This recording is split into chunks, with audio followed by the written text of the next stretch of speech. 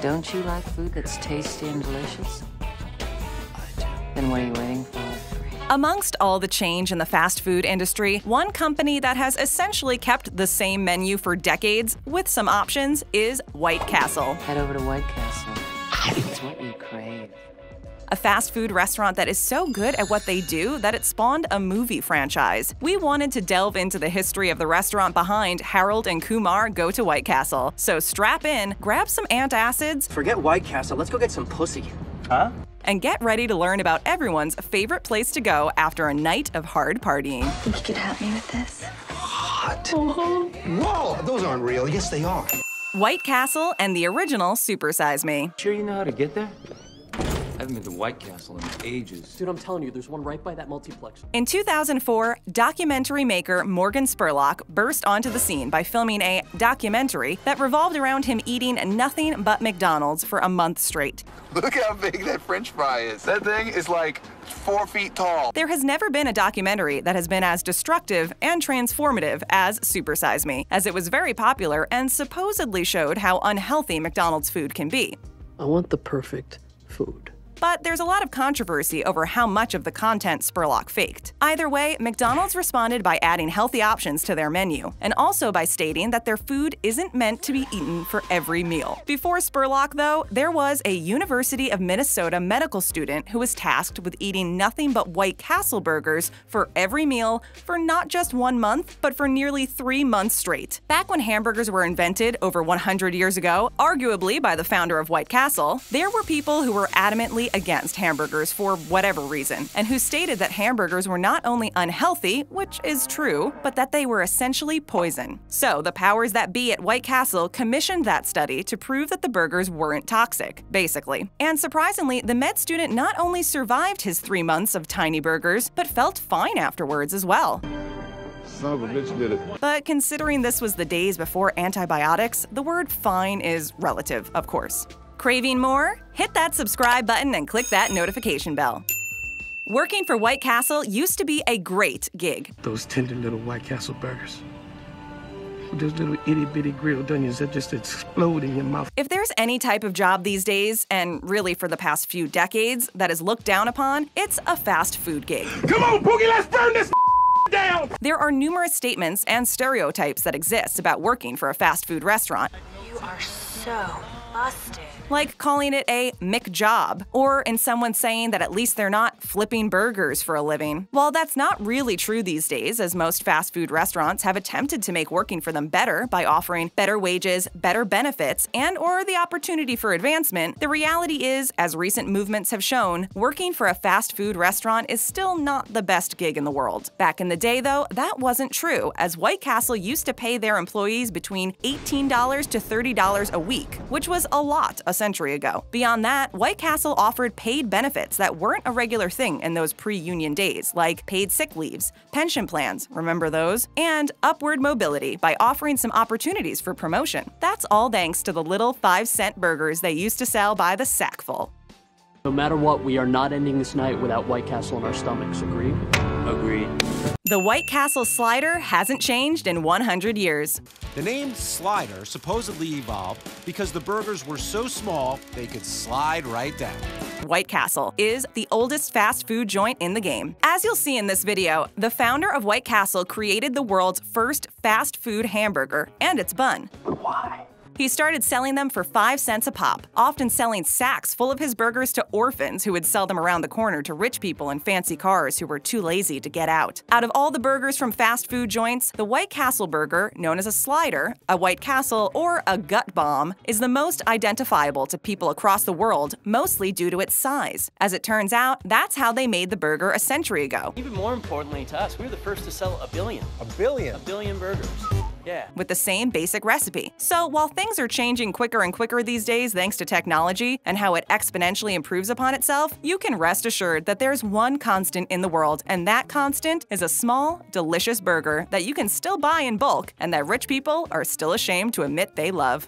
White Castle is about more than burgers. Bros, let's get us some poontang, then we'll go to White Castle.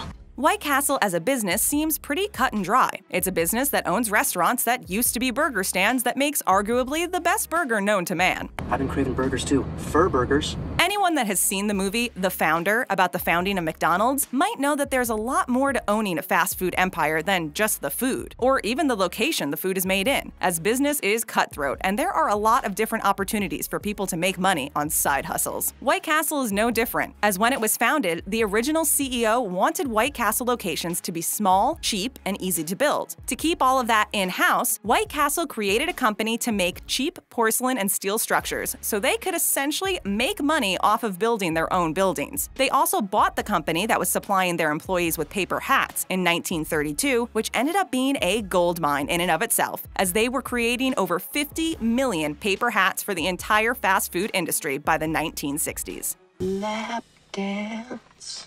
White Castle provided vehicles during World War II. This night is about the American dream. Part of the subsidiaries that we've mentioned was a company named Porcelain Steel Buildings that provided, you guessed it, porcelain and steel buildings for the construction of White Castle locations. During World War II, a lot of the United States economy was based on the war effort, and with a lot of other countries struggling to recover from the war, this created the opportunity for the United States to become the largest economy in the world. White Castle's Porcelain Steel Buildings was no exception, as it went from fabricating cheap facades for White Castle locations to building amphibious vehicles for the war effort, which is surprising because when it comes to what you'd expect to float, the last two things that come to mind are porcelain and steel. This is the best thing I've ever eaten. After the war, PSB was left with a surplus of supplies for those vehicles, so they ended up creating another company that created equipment for lawn spreading. Today, PSB still works with Scott's, one of the largest lawn care companies in the world. So the next time you see a nice lawn, remember that you have World War II and White Castle to thank for that. Reality is weird. Hello, Forrest. Hello, Jenny. The original White Castle restaurant designs.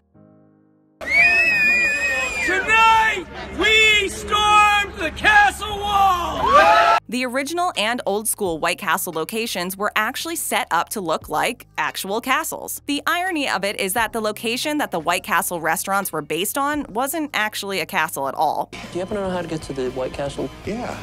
But rather a church. After the Great Fire of 1871, one of the few things that were still standing was the Chicago Water Tower. The Gothic design actually looks like a castle, so you can't fault them for using it as inspiration. And to be honest, regardless of what it looked like or what it was based on, it's actually a lot cooler than the fast food joints we get these days that are typically stuck in or near a failing strip mall. Those box-designed restaurants may be cheaper and larger, but they're still not as cool as those few remaining White Castle locations. And that's most likely why people refer to the past as the good old days. Onion rings. I know, that's so stinky. These days, there are still a few original White Castle buildings around, although those are typically not actually restaurants anymore. For example, one of the original locations in Minneapolis still looks like it did decades ago, although there's an insurance agency inside as opposed to a restaurant. What the White Castle name means. Get up, we're going to White Castle. White Castle founder Walt Anderson was single-handedly responsible for the invention of the modern fast food restaurant, so it's safe to say that he's the king of both hamburgers and fast food spots. However, the name White Castle wasn't something that alluded to Anderson's royalty in the meat patty industry. When he invented the fast food hamburger in 1916, the world was full of misinformed people, and because of that, and the fact that hamburgers were a new kind of food, people didn't know what to think, or at least some people. Other people, like Upton Sinclair and Frederick J. Schlink, were adamant that hamburgers were basically poisonous. In their books, The Jungle and Eat, Drink, and Be Wary, respectively, Sinclair and Schlink exposed hamburger meat as extremely unsafe to the point that it was essentially poison. While it's true that uncooked hamburger meat will get you sick, It's raw. What's the matter with you? We send that out there, it's gonna come straight back. that was just reactionary nonsense that could have put Anderson out of business. With that in mind, Anderson decided to combine two words that together would convey both purity and solidity, a pristine image, and those words were White and Castle. White Castle sliders were instantly popular.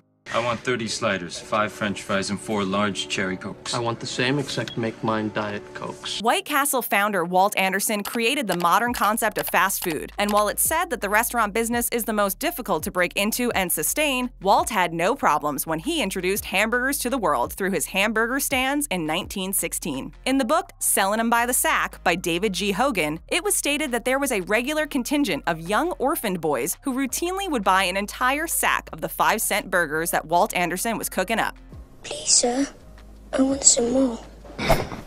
Anderson noticed this, and considering that the young boys didn't have money, ever, he decided to follow them one day after they bought their second sack of burgers. Around the corner, the boys were delivering the burgers to a hand that came out of the window of a limo, meaning that regardless of socioeconomic status or age, everyone loves White Castle, even if they think they're too good to get out of their car to get them. As anyone who has ordered a Crave case will attest, it's really not much different these days, as you typically end up waiting for a good half an hour while those delicious little jams are being cooked. The only thing missing is the orphans. I'm so hungry, I'm frightened I might eat the lad that sleeps next to me. The White Castle founder created the modern fast food joint. What the hell are you doing here? You guys kept talking about White Castle last night so much it made me start to crave it too. The founder of White Castle, Walt Anderson, was essentially both a visionary and a genius. Anderson took out an $80 loan after his first hamburger stand, which opened in 1916, became an instant sensation. It's a small burger with huge taste. He ended up receiving that loan from a local real estate broker named W.E. Ingram, who went by Billy, who ended up as the first CEO of White Castle. It takes brass balls to sell real estate. By 1921, they established a chain of burger stands with 5-cent burgers, and those stands were known for being as efficient as they were small. While McDonald's Ray Kroc is widely credited for that, that glorious name, McDonald's. If you've seen the movie The Founder, you'll know that he stole most of what he is credited for. It was love at first sight. I knew right then and there I had to have it. And the fast food concept is no exception, because either way you slice it, that's the concept that eventually took off and became what we know as the fast food restaurant today. And we all have Walt Anderson to thank. The White Castle's founder created the modern hamburger. I want something we haven't had in a while. Something different, something that'll really hit the spot. Walt Anderson was originally a short-order cook from Wichita, Kansas. Before Walt, there really wasn't a hamburger, at least how we know it, and the story behind how he became the king of burgers is too good to be true. Hello?